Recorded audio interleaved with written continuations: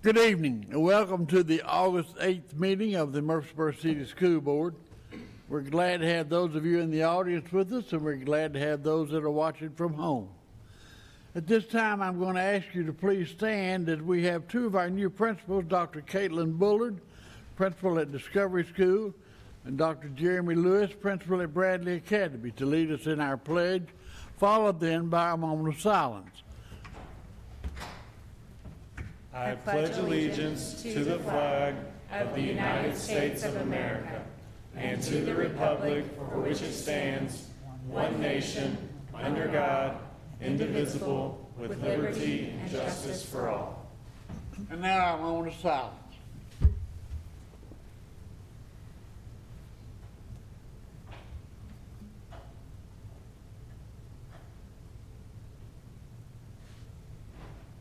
Thank you.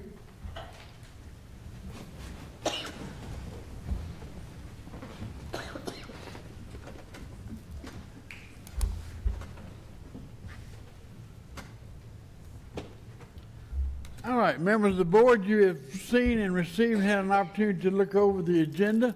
Do we have a motion to approve the agenda as printed? So moved, Mr. Chairman. Thank you, Mr. Richardson. We have a second. Second. Thank you, Ms. Long. All in favor, say aye. Aye. Any opposition? And there is none. Thank you. Communications, Ms. Trail. Good evening. Good evening. Good evening. In case you did not know, school began this week. Shocker. It's been a great 2 days. We want to start out with talking about the City Schools Foundation. The City Schools Foundation will host a doubles tennis tournament. This is replacing our typical back-to-school dash. We're going to try something a little different this year. It will be held at the Adams Tennis Complex on October 27th and 28th. So that Halloween weekend, expect lots of tennis to be played. We're grateful for our partners with the city who is allowing us to use Adams Tennis Complex. Speaking of the foundation grants are open now for teachers, so that will stay open through mid-September, and we will be awarding those grants probably late October so that they can go ahead and spend those monies for the students that they're seeing today. We also have had so many businesses and faith-based organizations, United Way, so many people who have donated back to school supplies for our schools and for our students and helping our parents out. We appreciate them so much. Today I was able to attend the ribbon cutting for Staples, and it was their ribbon cutting, and we received $1,000 worth of school supplies. So not a bad ribbon cutting on behalf of my, for Murfreesboro City Schools. But Staples is always a big partner of ours, and for us to receive that was just really a kind gesture on their part. As I was driving over here, I also received a note from National Healthcare Corporation, and they have a large supply that they need to give to us as well for school supplies. So again, our community is just amazing in their support of Murfreesboro City Schools. Also, we want to thank our MTSU athletes and all of the adult sororities and fraternities. And I think several of you as well were at the opening of our schools yesterday and this morning, just having everyone cheering on those students as they got off the bus or was at arrival or opening doors for parents, and especially those that had their little book bags in their hands along with their school supplies. We appreciate those, and we appreciate MTSU and those sororities and fraternities always stepping up and always being a part of our opening day. It makes it fun. Much different note, the MCS Hall of Fame is accepting nominations now for our second annual induction ceremony. The Hall of Fame recognizes and honors exceptional career individuals, including teachers and non-teachers that have had significant contributions for MCS and our students. The nomination opportunity will cease next week, so if you want to nominate your favorite teacher or non-teacher, lunchroom monitor, whoever it is, now's the time. There is some criteria because this is one of those things where the Hall of Fame really does have a standard, and we want to make sure we're recognizing the right people, but that's all on our website, so it's at cityschools.net. I know you're going to hear more about the Cason Lane pre-K. In fact, I'm looking at it right here on the screen, but we do want you to mark August 23rd as the official open house ribbon cutting for that. Now, we've already had our students in. They've already had their open house, but this is more of a community open house so that people can see just the vast changes that's happened in that location. So August 23rd, and you'll get more information on that. Lastly, I want to thank all of the individuals who assisted in the poverty simulation that was held at Case and Lane Academy last week. It was an amazing role-playing experience, and several of the members that are here being recognized tonight were also volunteers at that simulation, so we do appreciate them and the volunteers that came in that day. That is my communication, sir. Thank you, ma'am, very much. Wonderful. Always good to hear from you.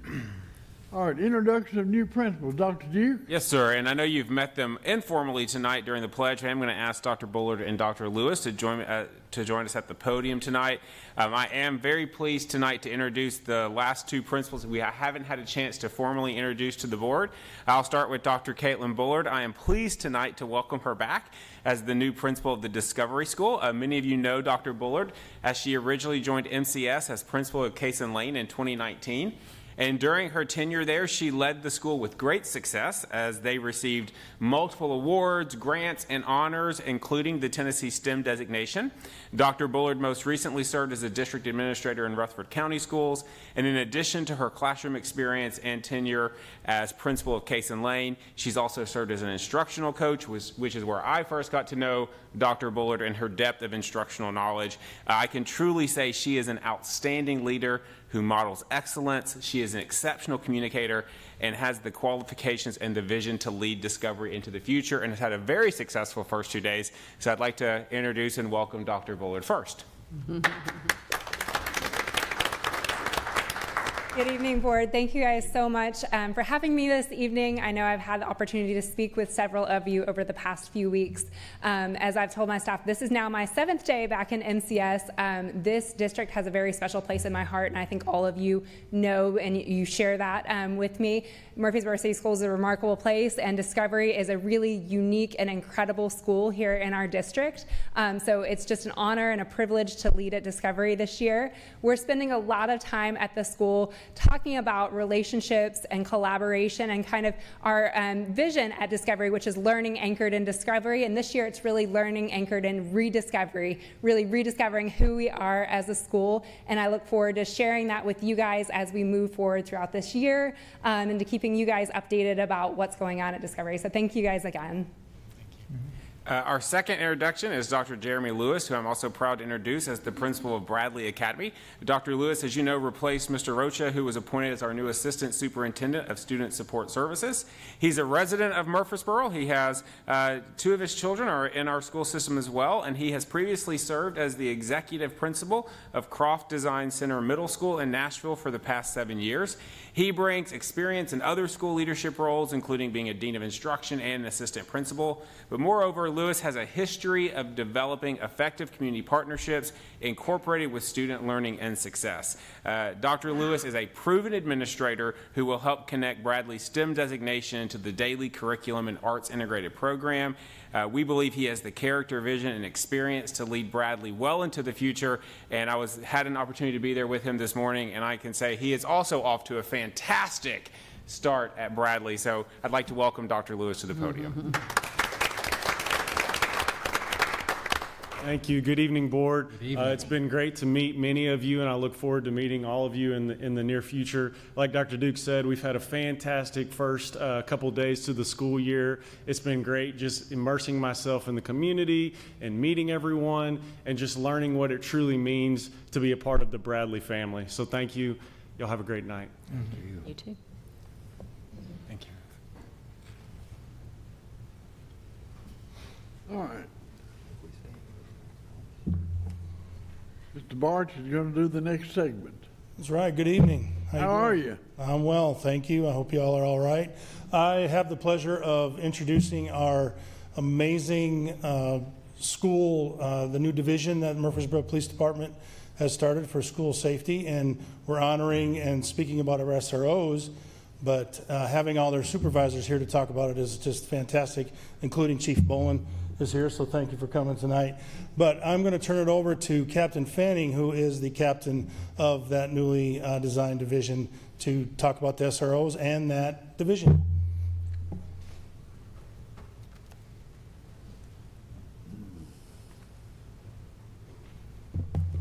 Well, good evening. It's good to come before y'all tonight. Thank you first and foremost for letting us come and talk to you for a minute about our new school safety division and kind of where we're at with it and where we want to go with it. We really want y'all to know that creating this new division really is driven by our ultimate goal, which is to keep our kids safe, along with our teachers and our administrators in every school that we got. You know, that is job one for us, and we are truly grateful to be able to do this. First, I want to thank Chief Bowen over there for his vision in saying that this is a priority. It's not just saying the words, but doing the things. Sometimes it's tough and it's a lot of resources to do, but the most valuable asset we have are the kids in our schools, and their protection is great. Now, how do we do that? Really, we want it to be a comprehensive approach. We want to have everybody be a stakeholder. We want to create a culture where not just our kids, but our parents and our school, our teachers, our administrators, we all feel comfortable sitting in a room and talking about how do we do this? Not just from the external threats that we all know that come, we're all aware of those, but internally. What about our kids who are hurting, kids who are confused, kids who are struggling every day?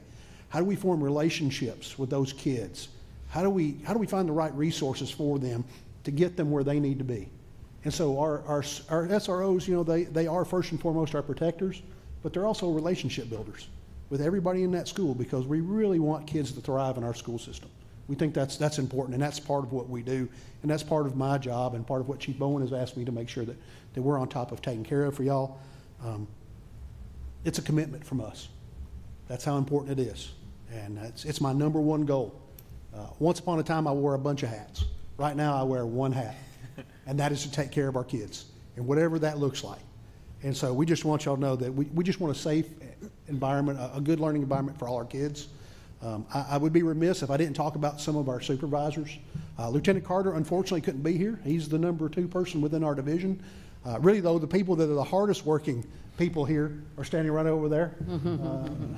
Sergeant Williams, right over on the left. Bring him up. Sergeant Shannon Bring over there. Bring him up. Bring him up. Y'all come on up here. They are really the people that make this machine run. Without that, I would be dead in the water, to be honest with y'all. I might have the rank, but these are the folks who are really doing the work every day. These are the people that our kids see and our principals see every day, and I can't tell you just how proud I am of them and our agency in general. So just a little bit about us, about what we do, and I just want y'all to know that you can feel free to reach out anytime to us, to any member of our staff. If you have questions, you have concerns, something you don't understand, I know Dr. Duke and we have a great relationship about working together to make sure we get things done, but if there's things you don't know, you want to know, ask, and we'll do everything in our power to make things right so y'all get what you need. So I'll open that up if y'all have any questions or anything. Thank you, sir. I'm going to say from experience from many years ago when we got our first SRO where I was, there are a blessing. And I've seen the ones that we have under your leadership in our schools today, and they are a blessing. And in today's world, keeping our young people safe is very important to all of us, and I know it is to you, and we certainly appreciate the job that you do, not only in the schools, but outside of the schools as well. Thank you, sir. We appreciate that. Right. Oh, whoa, no, you can't leave Any before we comment? I thought I was going to get away. No comment, but I believe every one of these individuals in uniform that have not just committed but promised to maintain the safety and security and the integrity of our schools gets a standing ovation and a round of applause.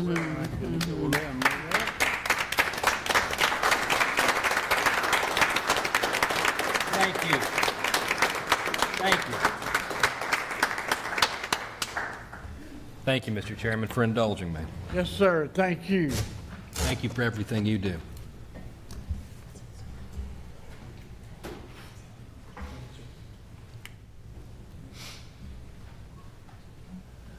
All right, sir, the best of MCS. Yes, again, my favorite point of the meeting tonight is to do our best of MCS recognitions. As our school board knows, the mission of Murfreesboro City Schools is to ensure the personal and academic success of each child.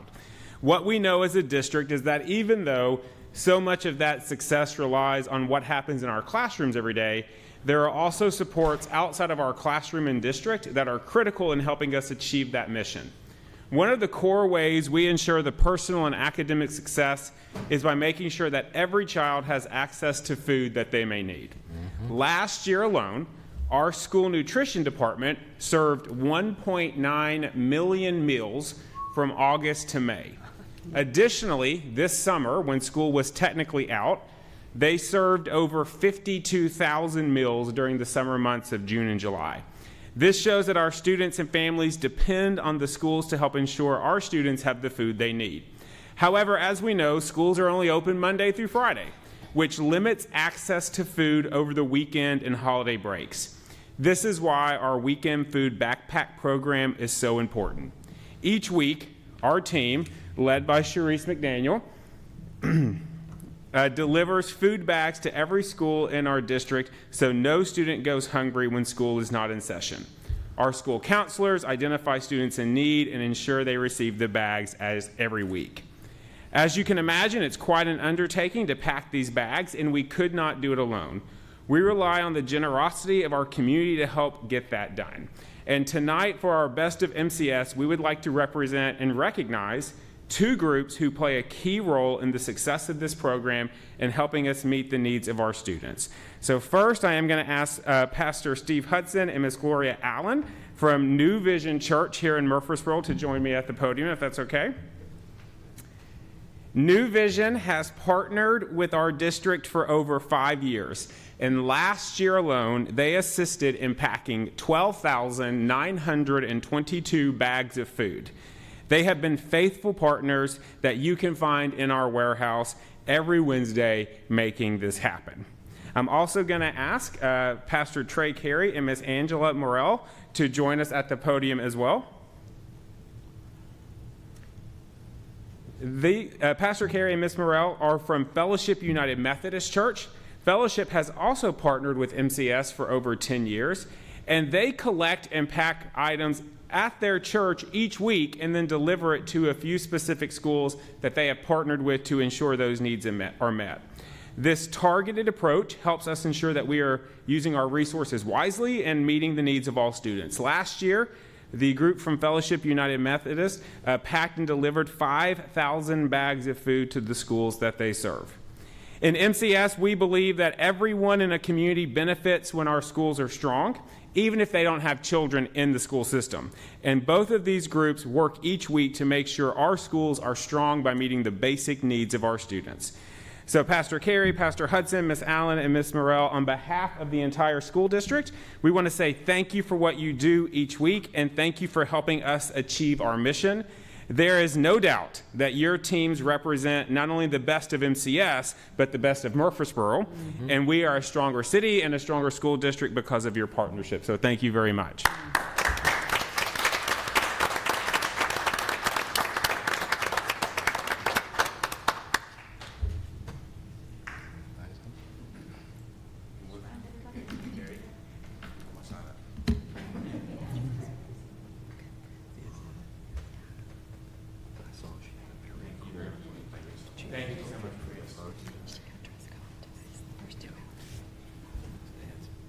Thank you very much. We couldn't do it without you, I'll tell you. Spotlight on education. I'm getting back to my podium, and there you go.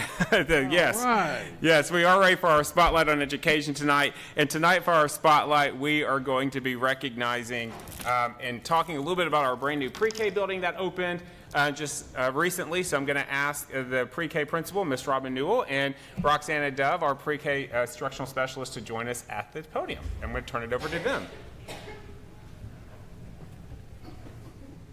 Hey. Good Do evening. that? I do. Okay, good. Good evening. Good evening. This started here. Oh, I'm sorry.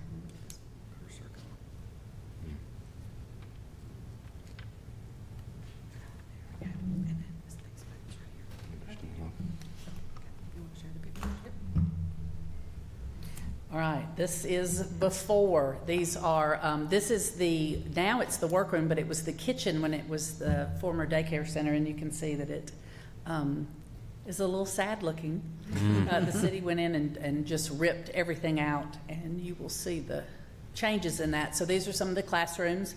They had to replace toilets and patch floors. And the picture on the right is the workroom where those are new countertops that they put in for us. And this is an after picture, and all the walls are freshly painted, and all of the teachers have moved in their items for students. These are other classrooms. Just looks great. Teachers were amazing with the ability all the classrooms are different shapes. So they came in, and each classroom is unique in how they designed their areas for their students. I don't know how many pictures. I guess that's it. So we had our first day today. We had our IPK students started this morning, and we're having open house every night this week, or 4 nights this week. And it's just great to see teachers in there and the cutest kids you've ever seen. I'll share a little bit about the classrooms there. So just backing up a little bit to when Dr. Duke first told us about this program or this opportunity, I was so excited when I heard the words West Side, the West Side of Murfreesboro. So last year we only had 2 integrated classrooms on that side of town. This year we have 8. So that's really exciting. We have 5 voluntary pre-K classrooms. Each of those classrooms serve 20 children. So 100 students at Cason Lane in our voluntary pre-K. Those are all 4-year-olds. That program is funded through a state grant through the Department of Education. We also have the integrated pre-K program, and that is for students with a disability or also typically developing children. We call them peer models, is what we refer to them as. These classrooms, we have 3 now at Cason Lane, and they have 1 teacher and 2 educational assistants in the classroom. So we're starting out Cason Lane with 45 students in our integrated classroom, and that includes both children with special needs and our typically developing peers. We do have a waiting list this year, so we have several students that are waiting to get into the voluntary pre-K program. We have about 45 on that list right now, and also a little bit smaller list for our peer models, but there is a waiting list for those students as well. So I'm super excited about the students coming, about this opportunity, and I just want to share thanks to everyone that supported this endeavor. Absolutely. I know it's been lots of work over the summer, and we appreciate it. Yep, and we welcome any of you to come out and visit and see the remarkable transition that has happened there. It's great. It's great. I visited in that building. It was one day last week. There wasn't nobody school-wide there, I don't think, but construction was going on, and it really looked good. And it was far from being finished, I'm sure, but what I saw was very nice. Well, the kids are there now, so it looks really good. Well, I'll need to come back, won't I? Yeah, please. Mr. Chairman, if I may. Yes, sir. I'm not going to skip an opportunity to thank the City of Murfreesboro again for helping to acquire this, to work and partner with us. It only strengthens our relationship with the city, and that only advances the opportunities for our young folks. And to Ms. Newell, I want to say that I'm extraordinarily grateful that you're at the helm here, because I think you are particularly well suited to get to the emotional and the psychological components of what these youngsters need, and I look forward to seeing what the 2 of you guys can do together. This is going to be incredible. I cannot thank you enough, and I look forward to visiting. Maybe some VIP treatment, but that's up to y'all. Everyone gets VIP treatment. I like that answer even better. Good Thank answer. you, Mr. Chairman. Thank you, ladies, seriously. Thank you. Yes, sir, Dr. Duke. I just want to echo again what Roxana and Robin said. This has all happened extremely quickly. And when I go back to just a few months ago, this wasn't even on our radar. And so it wasn't just that we acquired this building to acquire the building, to work with the city to get it. I will tell you, they did a lot more than I had ever hoped or thought they would be able to do. And they've just been, Mr. Holtz at the city, Mr. Huddleston, the entire team, have just been great in helping working and meet those needs and making sure our building is taken care of. And then a special, of course, to Mr. Williford and his team. Again, what was on their list for this summer did not include making sure a new pre-K building was ready, and moved 8 classrooms full of furniture, got all that ready in a very short timeline. Mr. Barch and his team have done a great job leading this the last couple weeks. So it's just truly been an amazing experience, and we're going to be a better district because of it. So again, I just want to echo that and thank everyone at the city and the city schools office who really have been working hard to make this a reality. So. Thank you, ladies. We look forward to wonderful things, and we know they're going to be there. Thanks. Next item on the agenda is our public comment section. We have no one that has registered to address the board tonight. Consent items. We have a motion to approve the consent items. So moved. Thank you, Ms. Moore. Have a second.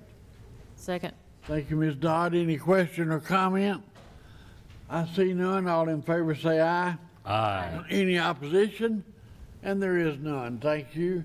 All right, action items. Approval of the Extended School Advisory Board. Yes, sir. As a recipient of the 21st Century Community Learning Grant, our extended school program is required to maintain a parent advisory board. The board meets twice per year, once in the fall and once in the spring. The purpose of this team is to provide the families we serve in ESP an opportunity to provide input and to align our programming with what our families desire and the needs of their students. So we are recommending approval of the ESP Advisory Board as presented in your packet. I have a motion to approve the Extended School Advisory Board. So moved. Thank you, Ms. Dodd. Do we have a second? Second. Thank you, Mr. Ballard. Any question or comment? I see none. All in favor of the motion say aye. Aye. Any opposition? And there is none. Thank you. Pre-K Advisory Council. The Community Pre-K Advisory Council, which we also refer to as CPAC, is a committee of members representing the local school board, parents, teachers, nonprofit providers, for-profit providers, Head Start, and the business community. The council's aim is to provide input to the local Board of Education in considering the number and type of existing programs currently serving children 4 years of age within our LEA. The committee is a requirement of the state's VPK grant, which you just heard Ms. Dove speak of, and we are recommending approval of the CPAC team as presented for the 23-24 school year. I have a motion to approve the Pre-K Advisory Council. So moved. Thank you, Mr. Ballard. We have a second. Second. Thank you, Ms. Moore. Any question or comment? I see none. All in favor say aye.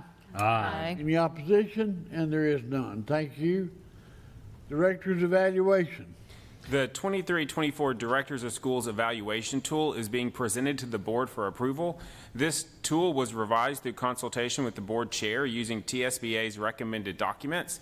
Changes from the 22-23 tool are identified in red. The board and the district's administrative team will complete the approved evaluation in May at the conclusion of the school year.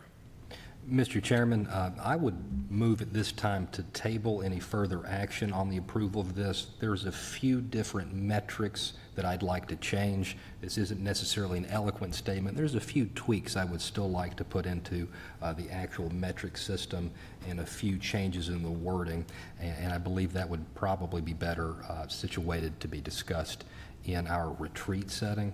Of course, I'm happy to hear what the board has to say, but there's just a few other things I'd like to have some time to look over. Did you make that in the form of a motion? I thought I did, but if I You didn't, did? Okay. I'm gonna move We it. have a second to the motion. I'll second that. Thank you, Ms. Moore. Any question or comment? Ms. Bush, we have a timeline for this. Ideally, we would need it done by August so that Dr. Duke understands the metrics by which he's going to be assessed this school year. But we do have a workshop coming up August 22nd, so we could revisit this, and I can bring some different models to the board for review. You've only seen this specific one. I can work with Dr. Duke and bring a few others. Okay. Am I correct in remembering that this instrument, before it's presented to the board as such, has got to be approved by Dr. Duke and the board chair? It does have to be made in collaboration with Dr. Duke and the board chairs, the executive committee, yes. Okay. All right, you heard a motion and a second. Do I have all in favor say aye? Aye. Any opposition? And there is none. Thank you, and we'll look forward to having that in August. Thank you, Mr. Chairman. Yes, sir. Board Policy 1.901, Charter School Applications. This is on first reading, so this will have two readings, but this would be a recommendation to approve changes to Board Policy 1.901, Changes recommended to this board policy are made to comply with changes made to State Board Policy 6.111 that now requires school districts provide a response to charter school operators who file a letter of intent with the letter of intent is completed incorrectly. Additionally, there is a statutory change that gives charter schools additional appeal options if an amended application is denied by a board. This language has been added to Policy 1.901, and I do want to just clarify that those letters of intent this year are due by December 4th, 2024, by any charter schools who want to apply to Murfreesboro City Schools for operation. The recommendation would be to approve changes to Board Policy 1.901 on first reading.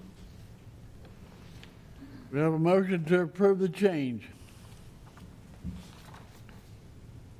I have a question. So moved. Got a motion, now we have a second. Second. Now we got a second. Now, question. Ballard? Yeah, I just want to get a general understanding that as we go through these other charter school policies, really, are we doing anything outside of what is being dictated to us as far as from the legislature and the charter school, you know, what's being driven from there? I guess what I'm saying is, are we doing anything, taking any liberties with anything they've given us? No, all of the changes that we're making tonight are statutory.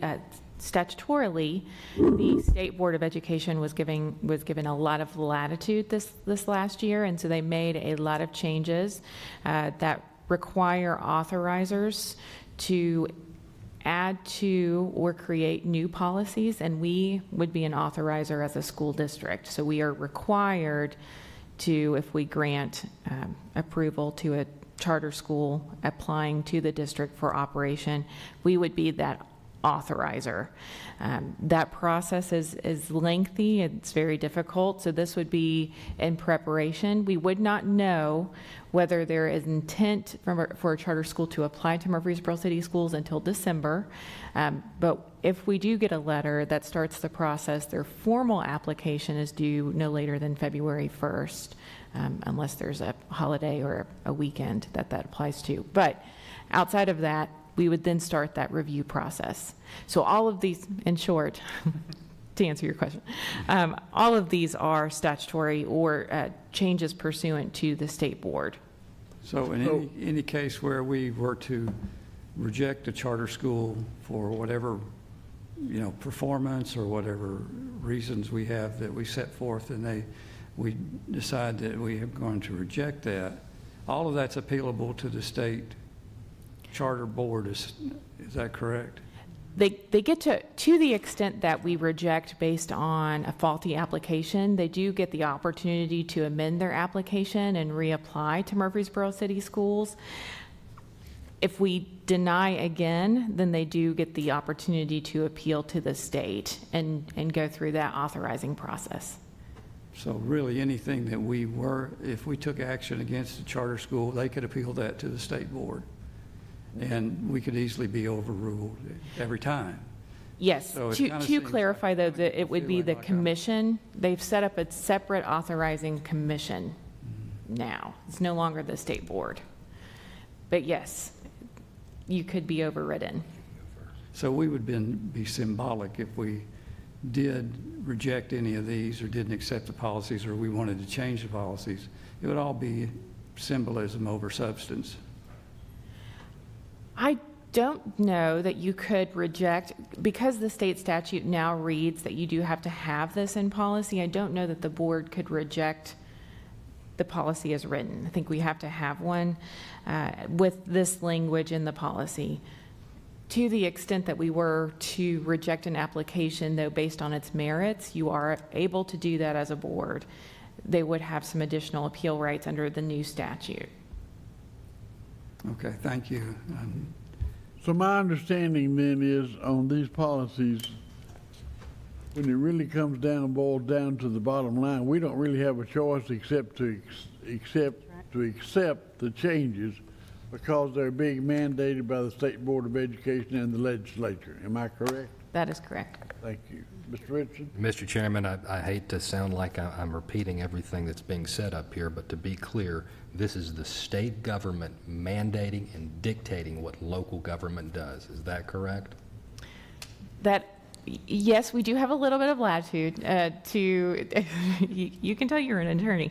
But yes, you do have a little bit of, I feel like I'm in a deposition all of a sudden. You do have a little bit of latitude to determine. It's going to come down to your authorizing agreement. So we do have a little bit of latitude there to set some parameters in our authorizing agreement with a charter school. But a lot of that has been dictated by the state. So some of your authority as a board has been taken away by state statute. Yes. Yes, counsel. Thank you. Thank you, Mr. Chairman. Okay, maybe it's just me, but I don't understand. Can you explain to me what it means by not filing the correct application? That's a good question. I don't get that. Yes. Are there different applications in these charter schools? They don't know which application to fill out? So I'm just confused. no, it could be. So a lot of times, like with the letter of intent, they may check the wrong box. That happened a couple of times last year.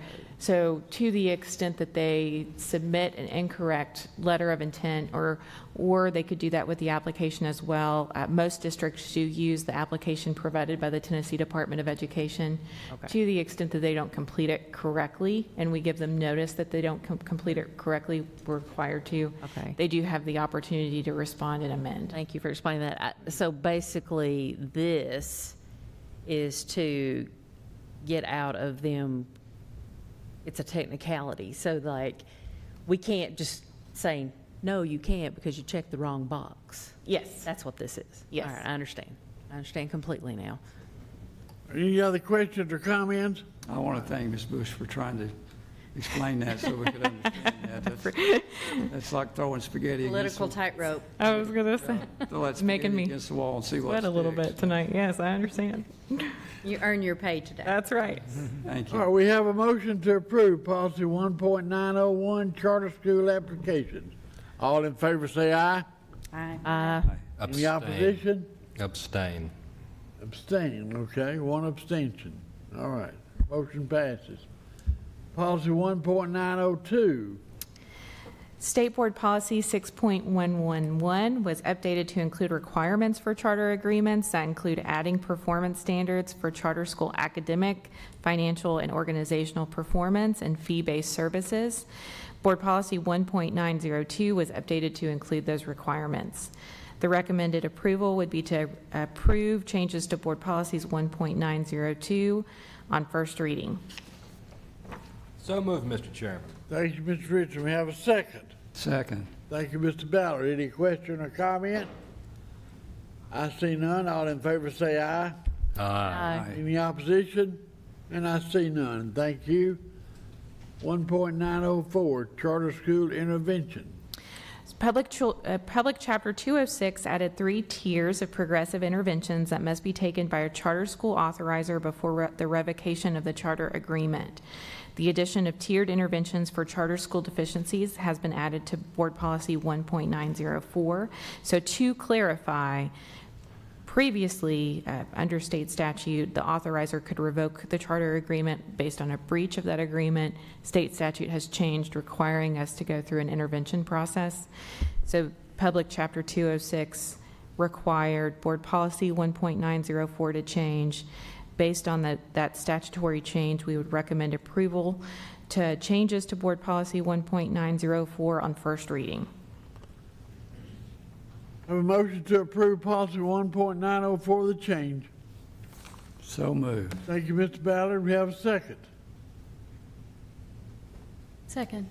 Thank you, Ms. Moore. Any question or comment? Ms. Moore? Yes. So I noticed that when we're going through the tiers and working through these, so on tier 2, we say that part of what our notice to them is that we give them kind of a timeline for when they have to correct it. But on tier 1, we're not giving them that timeline before, we tell them what needs to be corrected and what needs to happen, but we don't require that we give them a timeline. And so I feel like we need to add that same timeline provision to tier 1. Otherwise, when do we know when it's time to move to tier 2? So I feel like, not that we're setting the timeline itself now, but just that we require that we give them a timeline, so then we know if they haven't fixed it by that time, it's time to move to the next level.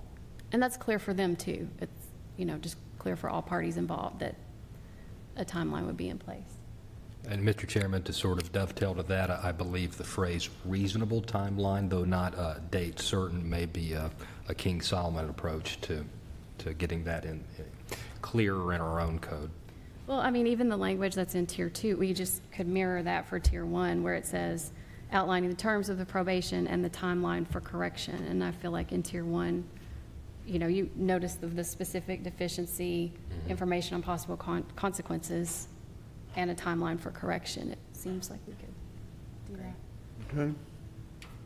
So I don't know if I need to make a motion to do that, or if that's just something we suggest to you and come back for second reading. Yes, I can change that for second reading, so we will vote on it on first reading tonight, and when it comes back for second reading, we'll approve changes to Board Policy 1.904 on second reading with as amended. Okay. We can do that. Yeah. Oh, we have a motion and a second. We have all in favor say aye. Aye. Aye. Any opposition? Abstain. All right, sir. 1.905.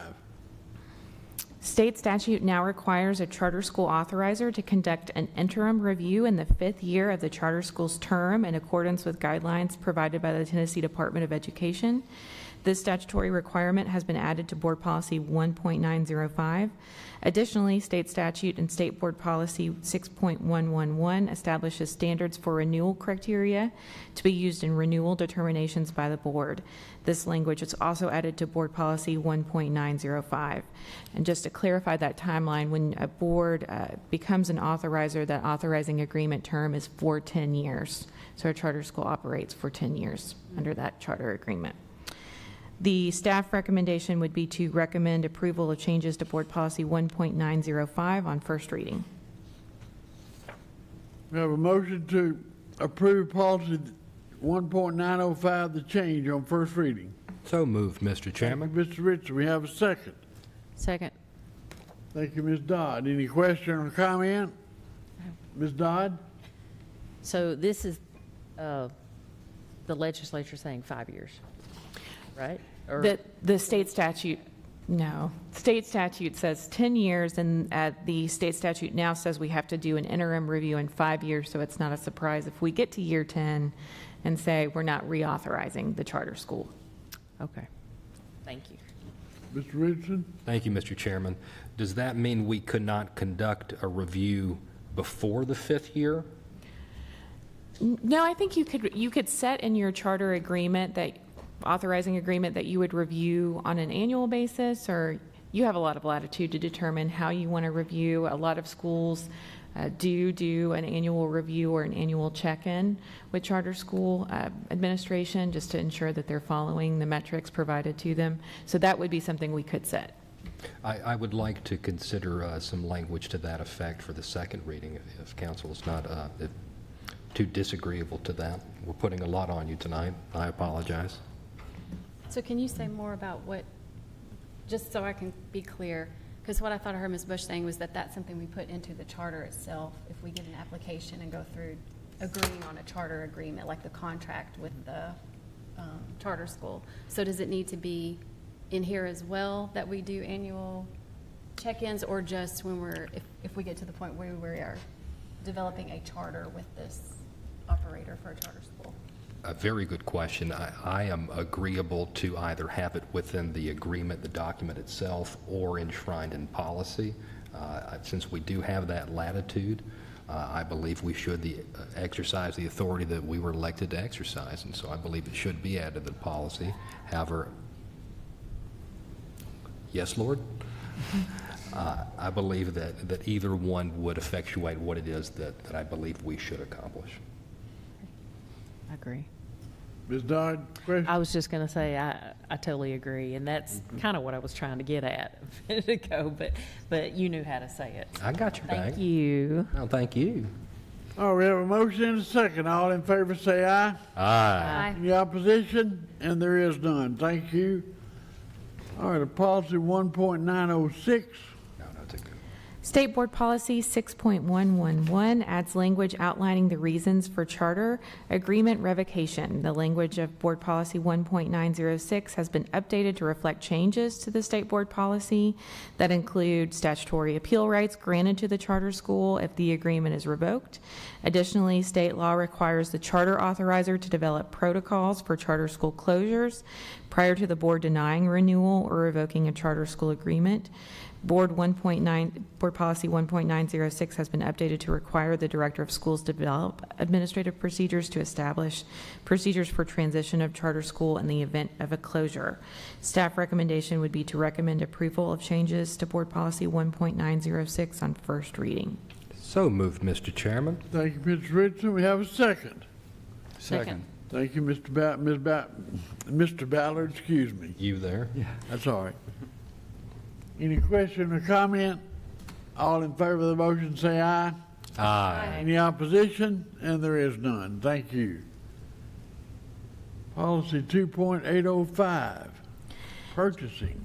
Changes are recommended to Board Policy 2.805 to clarify when coordination with the City of Murfreesboro will be required for purposes of purchasing. Purchases requiring or involving contracted services for the following will require coordination with the City of Murfreesboro purchasing and project development departments. Construction or maintenance involving architecture, engineering, or landscape architecture, remodeling of existing buildings, facilities, or permanent fixtures, addition of buildings, facilities, or permanent fixtures, changing grading and or drainage on property owned by the city, and land disturbances. Murfreesboro City School staff have been working closely with the City of Murfreesboro on these types of projects. This policy adjustment provides clarity and just formalizes those practices. Staff recommendation would be to approve the changes to Board Policy 2.805 on first reading. I have a motion to approve the change in the policy. Move to approve. Thank you, Mr. Ballard. We have a second. Second. Thank you, Ms. Long. Any question? Mr. Richardson and then Ms. Moore. Mr. Chairman, thank you. This appears to enshrine in our policy the continued efforts that we'll make to have cooperation with the city, which I think is just indicative of what we're already trying to achieve and what we have been doing under the leadership of Dr. Duke, and I'm grateful for that. So I will be voting very happily for this. Ms. Moore? I just wanted to confirm, this is what we already do, right? We're not placing new limits on ourselves. We're just kind of putting into policy what we already do. So this Yes. doesn't limit our kind of autonomy or anything like that in ways we haven't already kind of decided to do. No, it just is basically putting it into board policy when we would collaborate with Murfreesboro City on those projects. And Dr. Duke, if you want to. Yeah, and I just might add, this is something we've been doing for several years since I've been here, and I know even before I came, when we work with the different project managers here at the city on these projects, specifically anytime we do anything to a building. And then there are also some state laws as well that require, for instance, engineers being involved if it addresses certain parts of landscaping or drainage or things like that. So they're great partners with us in that. This is just to provide clarity on both sides that we have it formalized in process of how we're going to make sure we know who we're communicating with and there's no confusion. Okay, thank you. This has nothing to do with charter schools. No, sir. I'm very happy to say. All right, we have a motion and a second. All in favor say aye. Aye. Any opposition? And there is none. Thank you. Purchase orders. Policy 2.808. Board Policy 2.808 has been updated to include changes to clarify requirements for contract approval and signatory authority. Specifically, the policy now includes requirements that contracts equal to or greater than $50,000 require board approval and executive committee signature, and contracts less than $50,000 may be approved and signed by the Director of Schools. This policy requires that any contracts approved with a value between $25,000 and $50,000 be included for board review at the board meeting following the contract's approval. The policy has been updated to include a list of contracts that require board approval regardless of the dollar amount. The staff recommendation would be to approve changes to Board Policy 2.808 on first reading. So moved, Mr. Chairman. Thank you, Mr. Richardson. We have a second. Second. Thank you, Ms. Dodd. Any question or comment? All in favor of the motion say aye. Aye. Any opposition? And there is none. Thank you. Policy 4.203. State Board Policy 3.300 was updated in May 2023 to require local boards to include information on summer programming and summer makeup days in board policy. Board Policy 4.203 is a new policy that complies with the requirements of State Board Policy 3.300. The staff recommendation would be to approve changes to Board Policy 4.203 on first reading. We have a motion to approve the policy 4.203 change. So moved. Thank you, Ms. Moore. Have a second. Second. Thank you, Ms. Long. Any question or comment? Mr. Richardson? Thank you, Mr. Chairman. Dr. Duke, what's the fiscal impact on this? We receive grant money from the state for our summer school program. Last year, that funding was just over $2 million that we received for summer school. That included our transportation grant as well. And we have been informed that that funding will continue from the state, which is critical for our success. Because again, we're not just operating a small camp. We have principals, school secretaries, crossing guards that we pay the city back for, SROs. We run a full program in June, and so that money is vitally important for the operation. Thank you, Dr. Duke. Thank you, Mr. Chairman. All in favor of the policy say aye. Aye. Any opposition? And there is none. Thank you. Board Policy 6.2011, voluntary pre-K attendance. The Tennessee Department of Education requires each school board operating a voluntary pre-K program to have a policy outlining the requirements of VPK attendance and a process for dismissal of children from the program if necessary. Board Policy 6.2011 is a new policy that will comply with the requirements of the Department of Education and is just going to clarify and codify our current procedures into board policy. The staff recommendation would be to approve Board Policy 6.2011 on first reading. We have a motion to approve the policy. So moved. Thank you, Mr. Ballard. We have a second. Second, Mr. Chairman. Thank you, Mr. Richardson. Dr. Duke? I'm sorry, and I just wanted to point out, and I think you heard Ms. Duff say today, we currently have a waiting list of about 45 students in our VPK program, and with those spots being so limited, Mr. Rocha and his team will be working, of course, with our schools to monitor that attendance of VPK, but just my public announcement to all of our families that attendance doesn't just matter K-6, but it matters in pre-K as well, because those are very limited numbers of slots, and we want to make sure that any child that attends is there on a regular basis and can get the value of it. Gets the full benefit of the program. Yes, sir. All right, you have a motion and a second. All in favor of the motion say aye. Aye. Any opposition? And there is none. Thank you. All right, approval for the contract for HVAC renovations at Hobgood. Yes, sir. We received bids for the HVAC renovations at Hobgood Elementary. Bid responses were reviewed by the Murfreesboro City Purchasing Department, Johnson & Bailey, which is the architect firm we're working with, of course, our finance department at the city schools. X-Energy Incorporated was the lowest bidder for the project. There were a total of 3 bids submitted for this project. Funds for the project have been previously approved through our ESSER 3 budgeting process. The bid for the project at Hobgood Elementary was $1,489,000, and we are recommending a board approval of the attached contract with X-Energy Incorporated. Okay. We have a motion to accept the bid. So moved. Thank you, Ms. Dodd. We have a second. Second. Thank you, Ms. Moore. Any question or comment? Mr. Ballard? Do we have experience with Synergy? Ms. Williams, I'm going to defer to you. I think this is the first time they've put in a bid for this work. Is that correct? Yes, it is. This is the first time they have applied for a purchase bid order with city schools.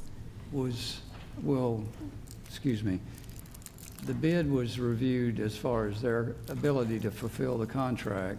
Yes. But yet we don't really have their experience. Did we seek outside work, experience to fulfill that? This vendor has been vetted by the city purchasing department as well. There are quite a few requirements that they had to meet because this is coming out of federal funds, one of which they had to be registered with the federal government under the sam.gov and have a unique identifier, and they had to attest to certain qualifications, and they could not be suspended or debarred from any other federal contracts. We also check the state website and the Department of State to make sure they have a valid license, business license, and then the contractor's license as well. Okay, and they're located here? They have offices in Nashville and Franklin. The majority, well, all of the vendors who applied were from Nashville and Franklin area. Okay, thank you. Thank you. Good questions. Ms. Long? Can I ask the timeline of this particular project? Mr. Barch, you want to talk about the timeline a little bit? There was a initial conversation of trying to do it during breaks, and there might be some pre-work that might happen during those breaks that wouldn't involve, it would be minimal, but the bulk of the work will be as soon as school is out in May. The contract does specify a substantial completion date by June 30, I think July 30th of 2024 into summer. Because these are federal funds paid for out of ESSER dollars, this is the last year for those funds, and so we have to make sure that that project is completed while we still have access to these funds. So the contract does specify a substantial completion date to make sure that this work is done. Ms. Dodd? So before you leave, I know the Reeves-Rogers is coming up on the agenda. So what's the completion date for that one? Is it the same? It's similar. There's some things that have come up today that we might be able to work on some, depending on what's going on, and we might be able to work on some things a little bit earlier with the Reeves-Rogers. It would take some significant coordination. That coordination's exciting to me, so we're going to see if we can pull that off. Okay. I will say for the funds, though, it's the same, because it's the same fund of money, we do have to have substantial completion by both projects by the end of next summer. So that would be the latest for that substantial completion date, even though I know Mr. Barch is itching to get started sooner. And one other reason why we're looking at that Reeves-Rogers different timetable is because we wouldn't want, if the contractor's doing both of them at the same time. It kind of goes to Mr. Ballard's question of, how are they going to pull this off? Sure. And so that we're hoping to work with them at the same time. They're going to be working. Right, and that's why we want to look at maybe a little bit different way so we can help everybody. Okay. Very good. Yeah, that would be. I'm sorry. That would be my concern as well. If these are massive projects. So, is this company prepared to do that kind of volume? Yes, ma'am. All right, we have a motion and a second to approve the HVAC renovations at Hobgood. All in favor say aye. Aye. Any opposition? And there is none. All right. Contract for renovations at Reeves-Rogers. We have a similar contract also for the HVAC renovations at Reeves-Rogers. Bid responses were once again reviewed not just by Murfreesboro City Schools, but also by the city department's purchasing department and Johnson & Bailey, who is the architect we're working with on this. X-Energy was again the lowest bidder for this project. In this project, there were actually 5 bids that were submitted. Funds for the project, as in the similar one with Hobgood, are budgeted through ESSER 3.0, which has already been approved. And as I mentioned, this is the final year of funding we have for that to have access for that fund. The bid for the Reeves-Rogers project was a little less at $1.293 million, and we are recommending board approval of the attached contract. I have a motion to approve the contract for Reeves-Rogers. So moved. Thank you, Ms. Moore. We have a second. Second. Thank you, Ms. Long. Any question or comment? I see none. All in favor of the motion say aye. Aye. Any opposition? And there is none. Thank you. Reports and information.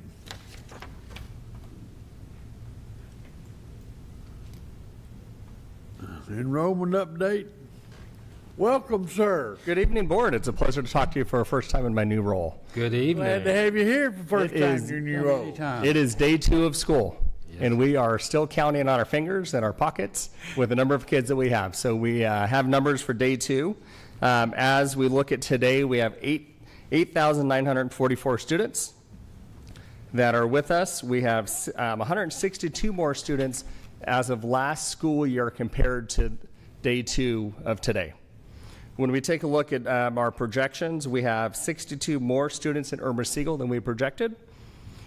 We have 76 students at Black Fox that are more projected, coming in 3rd place, Overall Creek with 46 more students, and in 4th we have Casey Lane with 41. So those numbers, as we will be looking between now and Monday to make decisions about what we might need to do. As we look at projections that are below, Mitchell Nielsen is 27 students below, Salem at 12, and Northfield at 10. So between now and next Monday, we'll be meeting every day as an executive team, talking about where we're at with human resources and our attendance team and Dr. Duke to make decisions about where we believe kids are. Attendance clerks are also reporting numbers to us daily. And tomorrow we start to welcome our kindergartners. So that number will drastically help us as well. Can you give me those schools that are over, those first 3 or 4 that you gave us? Yes, sir. So number 1 is Black Fox with 76 students. How many? 76. Okay. Number 2 is Irma Siegel, plus 63. Okay. Overall Creek, plus 46. Okay. And Casey Lane, plus 41. I do believe it's important to note that those are spread across kindergarten and 6th grade. So those aren't all in one grade level. And as we have conversations, we are projecting where we might make moves based on openings and overages and so forth. Thank you, sir. Can I clarify one? I'm sorry. Yes, sir. If I can clarify one thing, and I think it's really important that we look at these every day, as Mr. Rocha said. So the comparison you have is today, this year's day 2 to last year's day 2. So we try and track because we know during these first few weeks, and as Mr. Rocha said, kindergarten's joining us tomorrow, so there'll be a whole new ball of fun we can't wait for, and the numbers will fluctuate even more. So it's very common for these numbers to fluctuate, but it does give us a really good indication of, as he pointed out, where we're already well ahead of where we were last year at this same time. Ken, these numbers, are these in school bodies or are these enrolled bodies? That is correct. That is students in seats, or we know for a reason that they're out. So these numbers, like at Black Fox, okay, so you had 76 more in school today than you had on the second day last year. That is correct. Okay, thank you. Ms. Long? Are there any schools you're concerned about for overcrowding? We are looking at the PTR, so the pupil-student ratio, and we're looking at that threshold of 20%. So when we get above 20%, we want to make sure we try to bring that down. So yes, there are some numbers a little higher, and there are some numbers that are a little lower. So as we look at the numbers the next couple of days as kids come and go, we just look to see what changes we might need to make. Okay.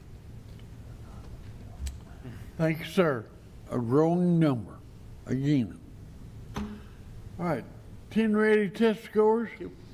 Thank you, Mr. Rocha. Yeah, I'm going to ask Dr. George to join us at the podium. I've shared a little bit of this with the board through some emails and through some updates, but I wanted tonight just to give you an update of where we were specifically with what the state has released. And so I'm going to ask Dr. George to go through that as soon as he gets this pulled up, and I'm going to ask him to go to that first slide for me. Just as a reminder, when we think about, Gotcha. Yeah, there you go. When we think about our total accountability system, there are 4 pieces to that play into our overall accountability. The only piece that we have so far is our achievement data, and that is it. And so that's what Dr. George is going to look at with you tonight, is to give you an overview of where we are with that piece. The rest of it has not officially been released publicly, and I'll be honest, we haven't received that yet as well. So it's a little later than we have normally received it, so we are anxiously awaiting that information. But with that, I'm going to let Dr. George talk a little bit about where we are with what the state has released publicly. Good evening, Board. Good evening. Some more numbers. I know y'all are excited.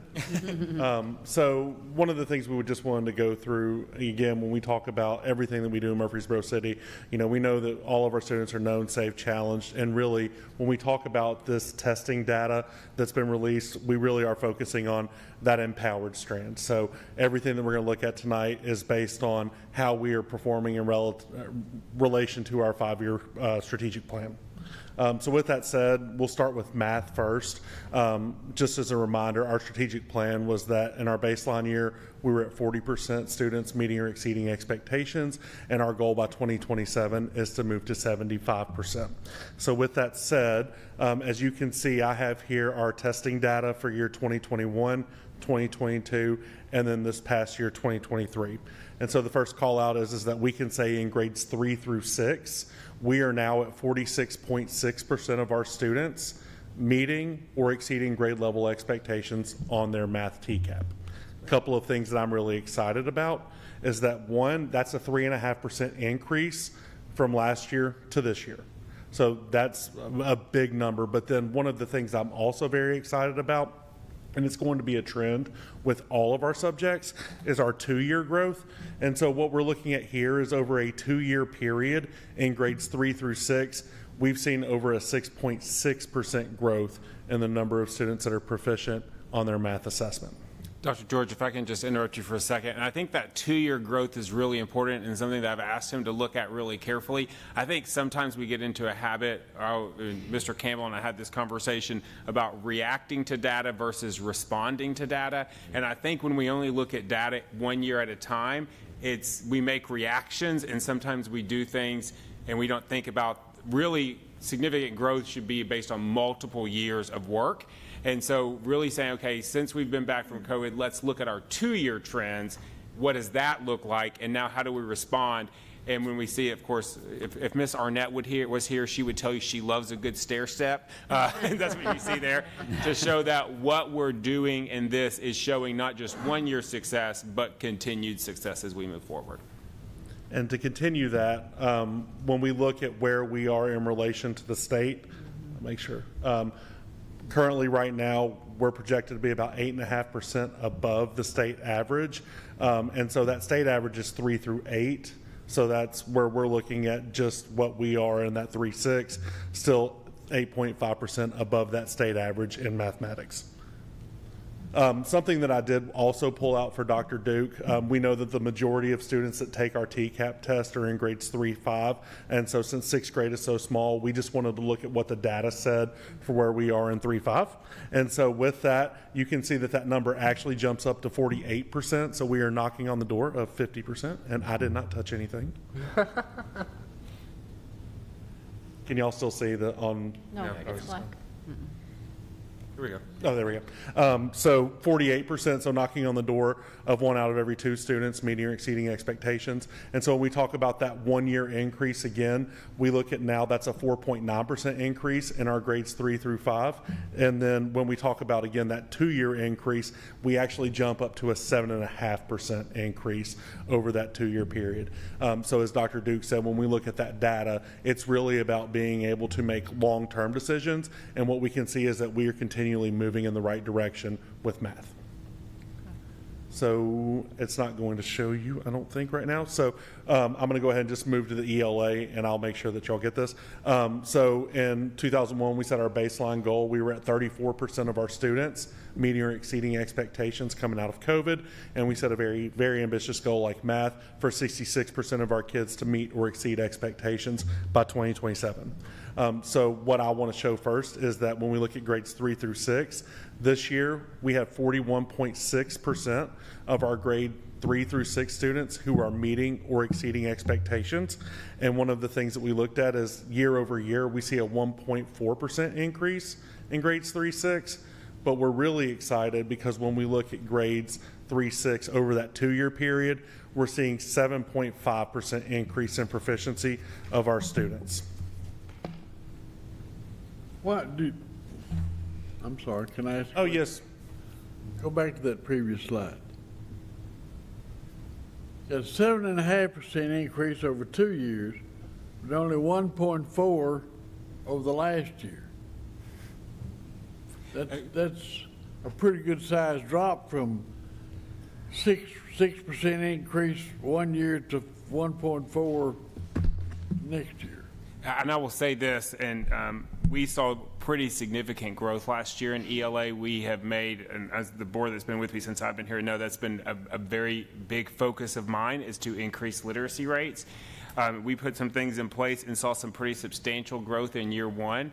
Dr. George has been warning me all year that the likelihood of seeing that level of growth 2 years in a row may be a little harder to manage. But so even though we did see a smaller bump last year than we did the year before, again, looking at holistically, what we're seeing is we saw a significant increase, and then we saw an even bigger increase. Sixth grade does play a little bit into that, I will tell you, because in honesty, we don't know who we're going to keep in sixth grade.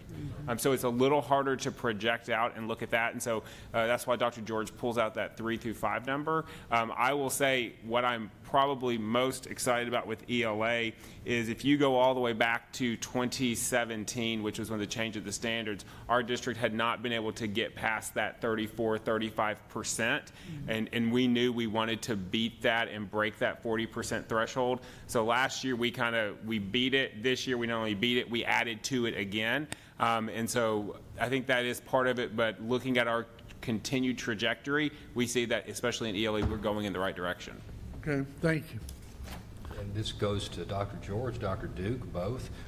I guess the microphone would help. Dr. George or Dr. Duke, both. Would you say this is a culmination of the professional development, the curriculum, and just sort of the excellent teachers we're able to bring into MCS that has drawn this increase over time, or is there something maybe missing from that equation? I think when we look at the data, it's a very coordinated effort all the way from what Dr. Presnell and Ms. Daugherty have worked on with literacy. And I'll also say, and I will emphasize this as somebody who just looks at all the numbers, looks at everything, the materials that we use matter, the curriculum matters, and what we know is that when we get good curriculum in the hands of students, we see growth. And that's where I would even go back to when you look at that graph, we see we're not going up and down. We're seeing that trajectory climb. So like I told Dr. Duke, meeting that goal every year would be great, but hey, we're still moving upwards, and this year I think we're poised for another big year. If I can also add, we don't have it in here because it hasn't been released publicly yet, but I will say what we are anticipating very much to see is very significant growth in our 3rd and 4th grade, which really is showing one, I think it tells a little bit of maybe the story of COVID of our students in 5th grade, where we're not anticipating as much growth in what they went through, but it also speaks to what the focus Ms. Arnett with Ms. Daugherty has had on early literacy and making sure every teacher in our district has gone through the early literacy training. Our intentional focus the board has had of separating even the instructional support. So we have a person that's just focused on K2 and just focused on 3-6. I'm very excited to share grade level data if it looks like what we anticipate it's going to look like, because I think it's going to show very clearly that what we've been doing the last 2 years in early literacy is catching up with a cohort of students. Excellent. Thank you, Dr. Duke. Ms. Long? That sort of answers my question a little. The summer school numbers do not play into this. Is that correct? Correct. This is just what we did in April and early May for TCAP. Okay. At what point do the summer school numbers feed into this? They don't. Summer school has the post-test for summer school has no weight on accountability at all. The only reason they do the post-test is to meet the requirement of the law to see if that individual student has made adequate progress to see if they can progress on to 4th grade without further interventions. So at no point does that post-test get factored into accountability. It's still like it always has been, one shot in April, and that's what we're reporting on. Yeah. Very well. Okay. Thank you. Thank you. Okay. So when we look at where we sit, just like we saw with math in relation to the state average, we're still sitting a good 5% above where the state average is. So last year 5.1, this year exactly 5%. So again, I think when we look at the growth and we see where we're still maintaining in relation, I think that we're right on where we want to be. And then another one, just like I showed with math, when we filter out and look just at 3-5, we can see that 43% of our students in grades 3 through 5 met or exceeded expectations on TCAP. And so when we look at that 1 year growth, that's actually bumps us up to a 2.7% increase from year to year. And then again, a big number that I'm very excited to report is that over a 2 year period, we're looking at 8.5%. And so when we actually sat down, and the slide had messed up, you didn't get to see math, but when we talk about what 8.5% really looks like, we can say today that over a 2 year period, we have approximately 340 more students who are proficient in 3rd through 5th grade ELA. So I think a lot of times we get lost in percentages and what that means. And so for math, it was about 310. But I think that when we talk about that those are real students sitting in seats in our classrooms and they're moving to the next grade level or to the next grade band, I think that's a big celebration that we can take over a 2 year period. Absolutely. And to say 8.5%, and the message I said to every teacher when we spoke at schools last week, Ms. Arnett and I, is when we look at 3 through 5, and again, that's, I think we have to look at that specifically because 6th grade is a little bit of a question mark for us, right? And so it can, depending on who stays, it can help us or it can maybe hurt us, and it's not a great way to track it. When we look at 3 through 5, that's very reliable. To say we're knocking on the door of a 10% increase over 2 years really speaks to what Mr. Richardson early, which I think is great training by our instructional team. And again, I will hold our instructional team up against anyone in this state of Tennessee. Excellent materials and helping our teachers better understand how to use those materials, and then excellent professional development. Earlier this summer, we had about 30 teachers, 3rd through 6th grade teachers through 5 days of intensive literacy training with Dr. Presnell, and the feedback we received from that was just the value of getting to understand how to use those materials and immediately apply it to the classroom. So as Dr. George says, I feel very optimistic about where we are. I'm very proud of where we are, and I think we're well poised to have another successful year. Okay, and the final thing that we'll look at is we'll look at science. So when we set that baseline year, we had 39.4% of our students meeting or exceeding their science TCAP, or meeting or exceeding expectations on their science TCAP, and we set a goal for 2027 to be at 65%. So when we look at where we've gone from 2021 at that 39.4, I'll just call out that we are now knocking on the door 45%. So depending on how rounding takes place, and again, that's grades 3-6. So what we can say is that from last year, similar to math, we had about a 3.5% increase. And then over that 2 year period, we're up over 5.1% in grades 3 through 6. Do we need to consider the effect that COVID has had on last year? I will say, would you say? I will say that the department has not taken down any language that recognizes that COVID may or may not have played an impact on any data that's released. So I will say, I can say that. And I would say anecdotally, like I said, we're seeing some pretty significant, I don't say discrepancies, but I think as we look preliminarily at things just internally that Dr. George has done on his Excel spreadsheet, which he does very well, unofficially, as we begin to look at grade levels, again, I think we are able to see students who miss significant portions of their schooling at COVID and those in the younger grades who now were less impacted by that. So I think anecdotally we're kind of seeing that.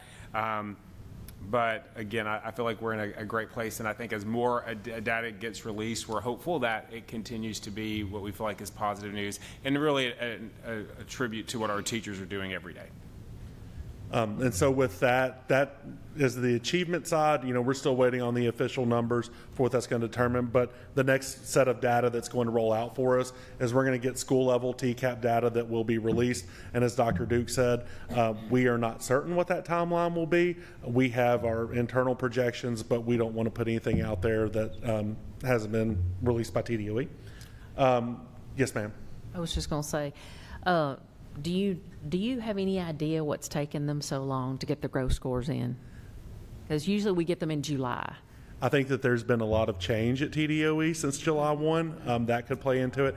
And then I do know that there also has been some accountability protocol, which is what we're measured on. There have been some mandates from the U.S. Department of Education that they have asked for TDOE to make changes to that accountability protocol. So I think that we're just still in this really kind of limbo state right now. But I'm hoping we get that data a lot sooner than we do later. Okay. And also I wanted to, on the science, if I've done my math correct, 2027, we should be at, if we stay on the same constant growth each year, in 2027 we'll be at 70%. And so our goal is 65. So we're definitely we're killing it on science. And that's one of the things in our dashboard for our 5-year plan. We update that and we know where we are in relation to those goals. And so we plan accordingly around that. And then now the math and the ELA is a little bit lower, but you know, that's only if we just have this steady rate going. I'm sure we're going to do better. And I will say with ELA specifically, that's something that's really interesting if you look at data, and I'll be the first to say it is an incredibly ambitious goal that we've set, but that's what goals need to be. I was thinking that. It is. It needs to be ambitious. But even if you look at some of the top performing states in the country, which is usually Massachusetts is what's pointed to as the highest achieving state in the district, they have a very difficult time getting much further than 50% on those ELA assessments for NAEP. And so it is an incredibly ambitious goal, but we want to have a clear target of what we're shooting for. And as Dr. George says, we monitor that every year. In our January workshop, of course, we'll share that updated dashboard with you as we think about, do we need to adjust our 5-year plan? But again, our focus is not just 1 year. How are we doing over the last 2 years, and then next year, the third? To are we seeing not a spike? That's not what we want. We want to see continued elevated growth for our students. Thank you. You're welcome. And so with that, again, we talk about school level TCAP will be released. We will get TVOS data, which will be our growth for both the district and schools. And then we'll also have chronic absenteeism data that will roll out, our WIDA performance or our ELPA performance, and then finally we'll get our district and school designation. So that's kind of the timeline of everything that we're waiting on. So when one domino falls, hopefully the next one falls subsequently right after, and then we'll know where we're sitting and plan accordingly. And so that's it for my presentation. Are there any other questions? I do have a quick question. I know that first grade and second grade do not play into the state data, but I think we all realize how important it is for us to target issues that we can see. Do we analyze that data as well? Yes, ma'am. So we do have a goal in the 5-year plan to reduce the percentage of students below the 25th percentile. And so while I didn't report that tonight, I can say that from last year to this year, in spring to spring, we had a 3.5% reduction in that number. So I think, you know, when we talk about, again, where we're moving towards on that trajectory for that 5-year plan, I think we're well in line with the reduction in that number that we wanted to see. And to clarify, because it is a little different in K-1, too, because what we're doing, instead of looking at hitting a proficiency rate, we're actually looking at reducing the percentage of students in the lowest performance category. Right. Because below the 25th percentile is the measure for that that student is in need of reading intervention, in need of additional support. So our goal is, and specifically in our plan, we target the end of first grade, which is really a culmination of what's going on in our kindergarten classrooms and what's going on in our first grade classrooms. So as he said, from spring of 2022 to 2023, in first grade specifically, the number of students in that lower than 25 percentile group decreased by almost 4%. Well, my first and second grade heart wants to make sure that we are catching those guys early. And I am a firm believer, and again, when we look at grade level data, the only way to make long-term substantial change to reading scores is to address it in K-1-2. And Ms. Daugherty is laser-like focused on that and is working hard with our schools to make sure we have ongoing training for those early literacy students and accountability measures that we put in place for ourselves. Because as you said, there's not really a state accountability measure, and so sometimes it's easy if we're not careful to lose focus of what's happening in those early grades. But it is the only way we will raise reading scores long-term. Absolutely. Thank you. Thank you, sir. Thank you. Wonderful report. Thank you very much. Thank you. All right, director's update. Dr. Duke, you being the director, we'll listen to you. Yes. Just a few updates that's kind of been covered. As Mr. Rogers said, kindergarten phase-in does begin tomorrow, so we are thrilled to welcome some of our youngest students into the building. It's always a fun morning when we welcome kindergartners into school for the first time. Next Monday, and they will be phasing in all week, so really it's next Monday, August 14th, is going to be the first day when every student K-6 is present. Also, Mr. Roach talked about we are actually meeting every afternoon. We have a standing meeting this week to, as you said, evaluate those numbers. If we need to make staffing changes, that's never ideal, but we always have to know we're not always, our projections are good, but they're not perfect. And so if we have to make changes, we'll do that as quickly as possible to make sure we can get the needs met. And then a final reminder is that our next board meeting is Tuesday, August 22nd, 2 weeks from tonight. This is our annual fall workshop that we have at the central office. And as a reminder, it will be an extended meeting that will start at 5 o'clock instead of 6 o'clock at central office. And I know Ms. Van Cleve will remind us all of that. So with that, those are all my updates. All right, thank you. All right, Mr. Ballard, I turn the desk to you. Thank you, Mr. Chairman. And I would just go back and visit the communications and Ms. Trail, her comment about the City School Foundation. And we're hosting a tennis tournament on the 27th and 28th of October. And as many of you in the room know, but those in the audience in TV land may not know how important this City School Foundation is to the teachers themselves, because the money that is raised during these fundraising events goes directly to the teachers and their grants that they qualify for. So I say all that to say that get ready, get psyched up, and get out there and talk about the tennis tournament. It's going to be the 27th, 28th. It's a doubles tournament, and so I would encourage you to sharpen it up and get out. It'll be a great fall tournament, and this is the first annual, and I'm sure there's going to be a second and third annual, but this will be a big fundraiser for the school foundation, and we all this supersedes the race, the 5K and 10K. And you want to remind us now where this tournament's going to be held? It's going to be at Adams Place, not Adams Place. Excuse me. Well, we might have one. We're not there yet. I'll be in the morning at Adams Place. It's at the Adams Tennis. And that's at Old Fort Park. Old Fort Park, that's right. So get you a partner and get out there and play some tennis. No judgments. Thank you. Anything else from your meeting Sign me today? up. I'm there. Anything else from your meeting today? Didn't you have the foundation meet today? Yeah, we did have a foundation meeting. Anything else coming out that we need to know of? Well, the early? teachers, and I think Lisa talked about this, but the teacher grants are getting ready to be prepared to, and I think it's open now. Is that right, Lisa? It is. Yeah. So teachers can beware and get their pencils sharpened to get grant money, file a grant, application for a grant to get some money for their own personal projects they want to fulfill. So that's the biggest thing going on, is getting that ready and getting those applications in so they can start to be judged. Okay. All right, anything else coming before the board?